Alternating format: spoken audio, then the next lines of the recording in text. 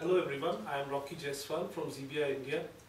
I'll be talking to you about a migration project that we did which migrated an application from WebLogic to JBoss. JBoss is a leading open source application server which complies to the JE specifications, or more specifically the JE 5 specifications laid out by Sun, and we moved an application from a legacy WebLogic 8 application server to JBoss 5. In this presentation, we will cover the steps that we followed to do the migration, the challenges we faced, and how we overcame them. The first question that arises is, why should I migrate to JBoss? Well, JBoss is, as I said, open source, so it's free to use and distribute. That definitely has an impact on your development and testing cost. It is also supported by Red Hat, so if you want an enterprise supported server for your production, there is an option to purchase a subscription from Red Hat, which helps. So all in all, it helps in the total lower cost of ownership.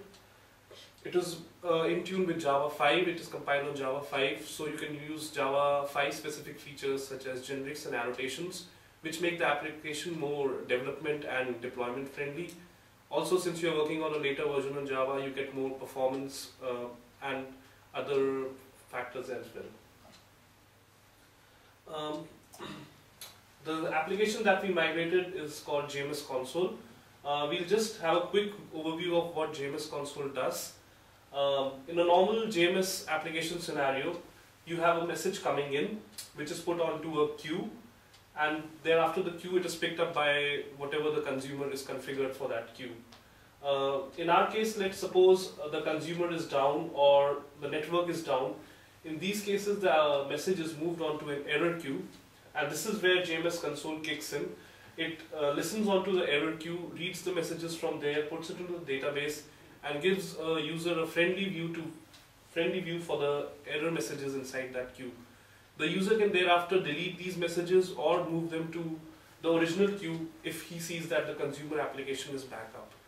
So this is the basic functionality JMS Console provides.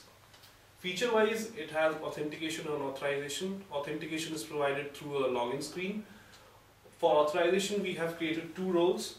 One is a reader and another one is a manager. The reader can just view the messages, whereas the manager can move them or delete them from the error queue. We also provide a basic search functionality on which you can search on the content of the messages. And this is what JMS Console application looks like. Later on in the presentation or in the different video, we will have a running demo of the application running both on WebLogic as well as JBoss. To talk about the infrastructure of the old application, as I said, we worked on WebLogic 8, specifically 8.1.4. The database that we used was Oracle 10G Release 2. The Java version is 1.4. It uses JMS, obviously, Spring MVC framework for the UI as well as for the Beans dependency injection, as well as USEAM for the search. So how did we go about the migration? The first step of the migration was definitely to prepare a blueprint or a plan to migrate the application. We tried to identify the resources that are the suspects or that would cause a crash, let's say, if we were to migrate the application. And the resources are like data sources, JNDI context and lookup, the queues, connection factories, transaction manager, and the security configuration. Now, once we identified these things, we tried to set up the similar a mirror image on say JBoss. So we can set up a data source, let's say Oracle DS, which was there in WebLogic, and we set that up with the same name in JBoss. We set up the other things as well, like security and all. Once we had done that, we assumed that the application should run if it does not have any WebLogic specific dependency. To find out any WebLogic specific dependency, the first thing we did was we removed the WebLogic specific jar, which can be weblogic.jar or wlclient.jar, which has all the WebLogic client specific libraries or the class files inside it. So we removed that from the build path and we saw if we had any compilation errors. We compiled the application or built it also on Java 5 because that is the target platform for JBoss, and tried to see if there were any errors. We removed the compilation errors, thankfully we got none. And finally we deployed the application on JBoss and just started the server to see what the errors would occur. So how did we exactly go about this migration? We were a team of 4 people. We divided ourselves in groups of 2. 2 individuals worked on installing the application from the source code on WebLogic and Oracle, and 2 of us worked on installing the same application onto JBoss. Once the WebLogic deployment was successful, as I mentioned earlier, we recognized the resources that we needed to migrate, and then all of us just created those resources, deployed the application on JBoss, and resolved the runtime dependencies that we got. A few example runtime dependencies that we encountered were things like wiring of Spring Beans to WebLogic specific bean, for example the transaction manager, or the WebLogic specific JNDI lookup of the data source. Once we had resolved those dependencies, we deployed and improved the application again and again on JBoss until we met success.